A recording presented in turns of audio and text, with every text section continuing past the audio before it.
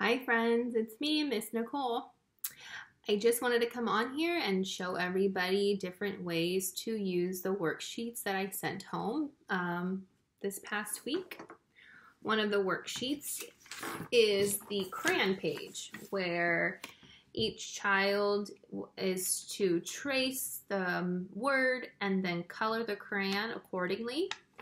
And then you could, I colored them, or my daughter colored them, and then I cut them. That way they could readily be available. So there's a few ways to use this. One way, depending if your child is ready, we could have both crayons out, or papers out on the table, with a variety of, let's move this back a little bit, the variety of manipulatives.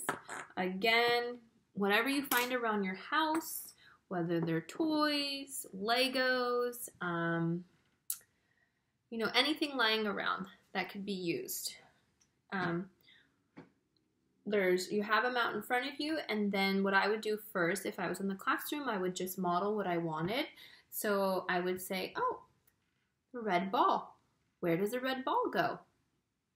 It goes here, red. Same with yellow. Oh, this is a yellow duck. Where does the yellow go? We got a match. Goes here, yellow, red, yellow.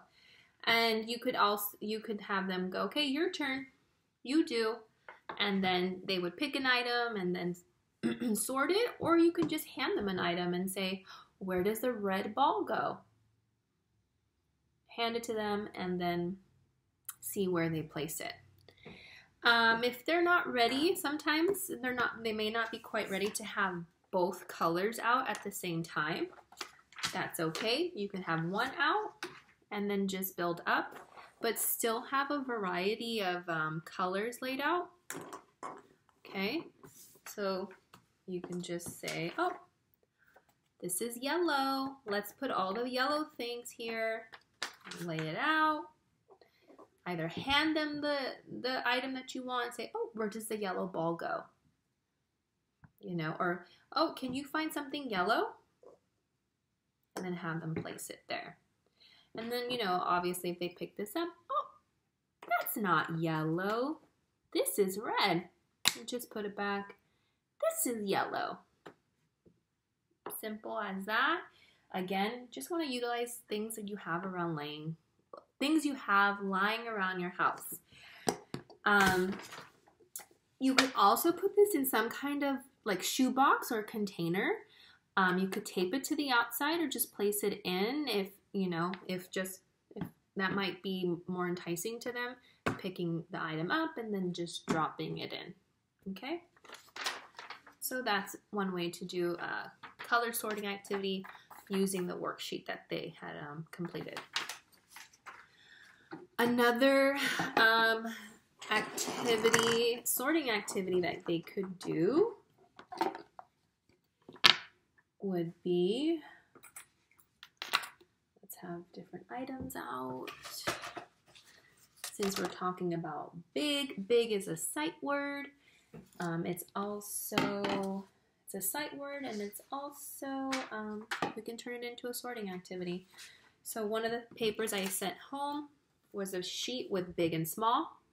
I cut them out, and then sometimes, just to make it a little easier, what I did was I highlighted, because it's not color, highlighted what the arrow's pointing to. So just kind of traced over the big square. Same thing with this, just highlighted what it's pointing to, the small. Again, you can just simply lay them out on the table, or if, like I said, if you have containers hanging around the house, empty containers, you could tape them so they're more sturdy. And then start a sorting activity. Again, they might not be ready to have both containers out. It's totally fine. If they are ready, you would just have different things out on the table that's clearly visible, which is small, which is big. Again, I would just model what I have. Oh, I'm gonna pick something big. This is big. This is a big eraser. Place it inside. Okay, your turn. You find something big. Ooh, big, and then they put it inside. Okay. You could also small. This is something small. You could also hand it to two things next to each other and ask them to say, where's the big one? And they could point or they could grab it and then put it inside. Again, if they're not ready to have both containers out at the same time, just move it out of the way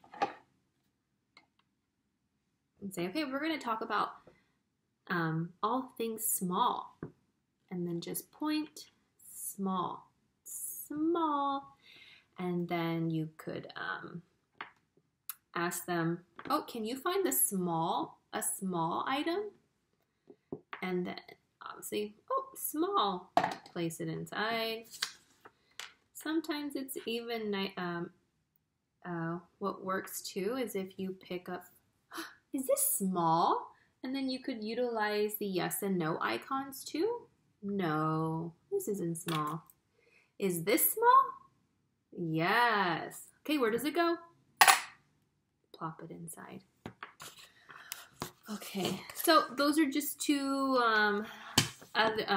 sorting activities that you could do with things that you find around the home, and just other ways to utilize the worksheets and things that I sent in the packet.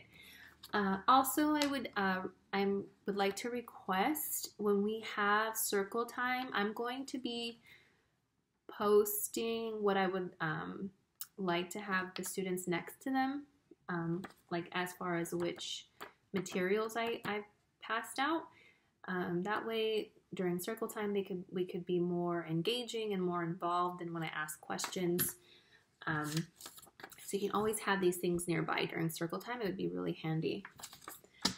All right, well, until next time, go ahead and check out my other videos and my circle time, and I will see you guys later.